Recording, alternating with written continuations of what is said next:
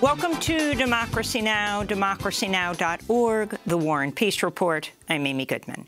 Protests are continuing to take place across the country following the publication of a leaked Supreme Court opinion that reveals the court is preparing to overturn Roe v. Wade, the landmark decision that established a constitutional right to abortion in the United States. On Tuesday, Supreme Court Chief Justice John Roberts confirmed the leaked document is authentic, but said it's only a draft opinion. Roberts has launched an investigation into the leak. President Biden and Vice President Kamala Harris both spoke out in defense of reproductive rights Tuesday. Harris spoke at a gala hosted by Emily's List.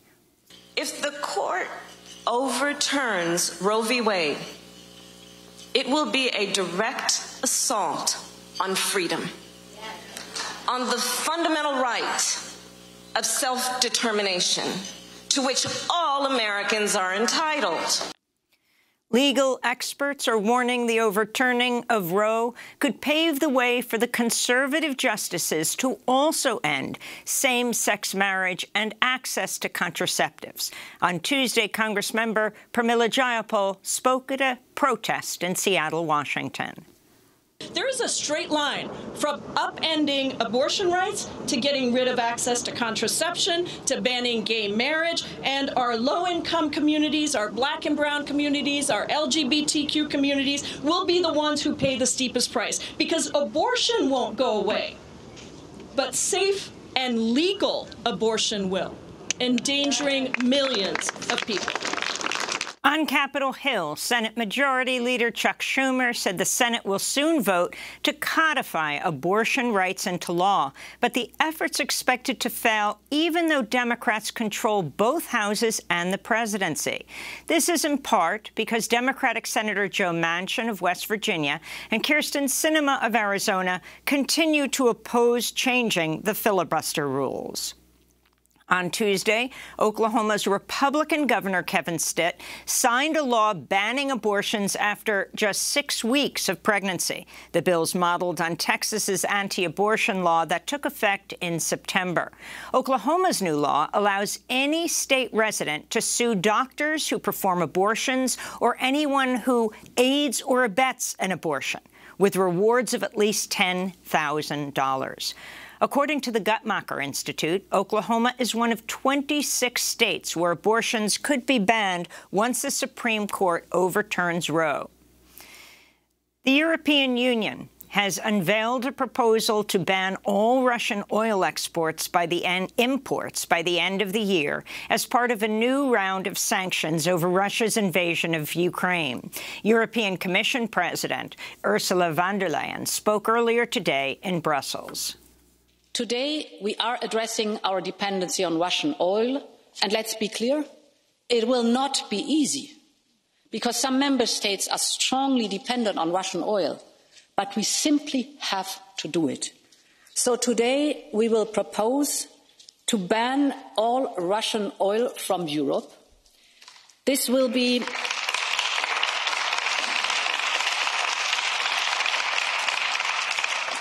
a complete import ban on all Russian oil, seaborne and pipeline, crude and refined. The European Union's planning to give exemptions to Hungary and Slovakia to allow them to keep importing Russian oil for a longer period of time.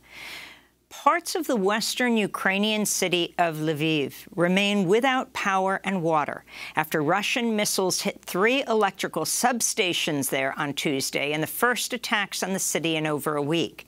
In eastern Ukraine, local authorities in Donetsk say 21 civilians have died after Russian attacks Tuesday.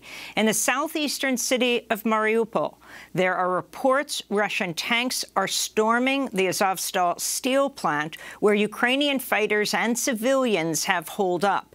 In recent days, over 100 civilians were able to evacuate the plant. Meanwhile, the Belarusian military has just begun large-scale military drills to test its army vehicles for combat readiness. Belarus is a close ally of Russia and shares a nearly 700-mile border with Ukraine. On Tuesday, President Biden visited Lockheed Martin plant in Alabama, where Javelin anti-tank missile systems are made. Biden called on Congress to approve his request for $33 billion more for Ukraine, including over $20 billion in military funding. As I said from the beginning, this fight is not going to be cheap. But caving to aggression would even be more costly. We either back the Ukrainian people as they defend their country, or we stand by as Russia continues its atrocities and aggression. Pope Francis has revealed he asked to meet with Russian President Vladimir Putin in Moscow 3 weeks ago in an effort to end the war, but the Pope says he's not received a response. In an interview with an Italian newspaper, the Pope appeared to lay some of the blame on the Ukraine conflict on NATO. The Pope said Putin may have been reacting to, quote, NATO's barking at Russia's gate. The Pope went on to say, quote, I wouldn't know if this provoked an ire, but perhaps it facilitated it, he said. The UN World Food Programme says about 4.5 million tons of grain are stuck in Ukraine due to Russia's blockade of Ukrainian ports on the Black Sea. The UN has been warning for weeks the war in Ukraine could lead to a spike in global hunger and famine. The U.S. State Department has declared WNBA superstar Brittany Griner is being, quote, wrongfully detained in Russia, in a sign the Biden administration may begin to press harder for her release. She was jailed in February after cannabis oil was found in her luggage when she flew into Russia to play during the WNBA's off-season. Brittany Griner is a 2-time Olympic gold medalist, 7-time WNBA All-Star. She's also a black lesbian who's been outspoken for LGBTQ rights. The State Department has now transferred her case to the Office of the Special Presidential Envoy for Hostage Affairs. The office played a key role in securing the recent prisoner swap with Russia that led to the release of former Marine Trevor Reed.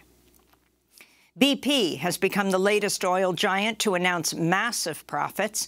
The company made $6.2 billion in profits in the first 3 months of the year.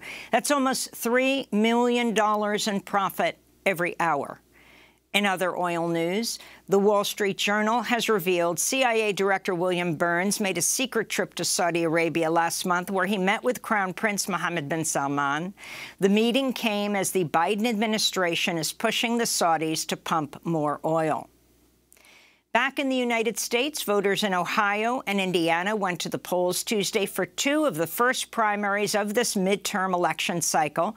In Ohio, J.D. Vance won the Republican Senate primary after securing the backing of Donald Trump. Vance praised the former president during his victory rally Tuesday night. Thanks to the president for everything, for endorsing me. And I got to say, a lot of the fake news media out there, and there are some good ones in the back there. There's some bad ones too, let's be honest. But they wanted to write a story that this campaign would be the death of Donald Trump's America First agenda. Ladies and gentlemen, it ain't the death of the America First agenda. J.D. Vance is a venture capitalist and author of the best-selling book Hillbilly Elegy. He was heavily backed by the right-wing tech billionaire Peter Thiel. Politico reports Thiel spent more than $15 million to back Vance, who will face Democratic Congressmember Tim Ryan in November's election to fill the seat currently held by Republican Senator Rob Portman. Vance's wife clerked for Justice Kavanaugh. In another closely watched race, Democratic Congressmember Shontel Brown has defeated challenger Nina Turner, the former co-chair of Bernie Sanders' 2020 presidential campaign. It was a rematch of last year's special election that brought Brown to Congress. We'll have more on the Ohio election later in the program. A former Philadelphia police officer has been charged with murder and is being held without bail for fatally shooting an unarmed 12-year-old boy named Thomas Siderio in March. Philadelphia District Attorney Larry Krasner accused the officer, Edsel Mendoza, of shooting the 12-year-old while the boy was face down on the sidewalk after a foot chase. Prosecutors say the 12-year-old had fired a gun at one point, but had discarded it about 40 feet away from where he was shot. A former New York City police officer has been convicted of assaulting a D.C. police officer during the deadly January 6th insurrection at the U.S. Capitol. Thomas Webster was found guilty on 6 counts. Prosecutors accuse Webster of attacking a D.C. police officer with a flagpole, then tackling the officer to the ground. Webster retired from the NYPD in 2011. He used to work on former New York Mayor Mike Bloomberg's security detail. Former Defense Secretary Mark Esper says former President Donald Trump wanted Black Lives Matter protesters to be shot in 2020, as protests calling for racial justice spread across the country following the police killing of George Floyd. In his new book, Esper quotes Trump saying, quote, "Can't you just shoot them? Just shoot them in the legs or something?" Unquote. UN Secretary General Antonio Guterres has warned the war in Ukraine is aggravating a food, energy, and financial crisis across Africa. Guterres made the remarks during a trip to West Africa, where he also called for debt relief for African nations and for the military juntas in Burkina Faso, Guinea, and Mali to hand over power to civilians as soon as possible. The head of the military government in Guinea recently said a 39-month transition period is needed before civilian rule returns. Israel is now holding 600 Palestinians without charge or trial, the highest number since 2016. This according to a report by the Israeli human rights group Hamoked. Palestinians are often arrested on secret evidence and not given a chance to defend themselves in court while being held in what's known as administrative detention. North Korea has launched a suspected ballistic missile off its east coast. This comes about a week after North Korean leader Kim Jong-un vowed to develop the country's nuclear arsenal at, quote, the fastest possible speed, unquote. Today's test also comes just days before the May 10th inauguration of South Korea's new president, Yoon Suk-yeol. PayPal has canceled the account and frozen the funds of the independent news outlet Consortium News, which has criticized U.S. policy on Ukraine. The site's editor-in-chief, Joe Lauria, said, quote, given the current political climate, it's more than conceivable that PayPal is reacting to Consortium News coverage of the war in Ukraine, which is not in line with the dominant narrative that's being increasingly enforced. PayPal also recently froze the account of another site, Mint Press News. And Norman Mineta has died at the age of 90. He was the first Asian-American cabinet secretary serving under Presidents Bill Clinton and George W. Bush. Mineta was the son of Japanese immigrants. As a child, he spent 2 years living in an internment camp in Wyoming. As a member of Congress, he pushed for the passage of the Civil Liberties Act of 1988 to grant reparations to Japanese Americans who were interned by the U.S. government during World War II. And those are some of the headlines. This is Democracy Now!, democracynow.org, The War and Peace Report.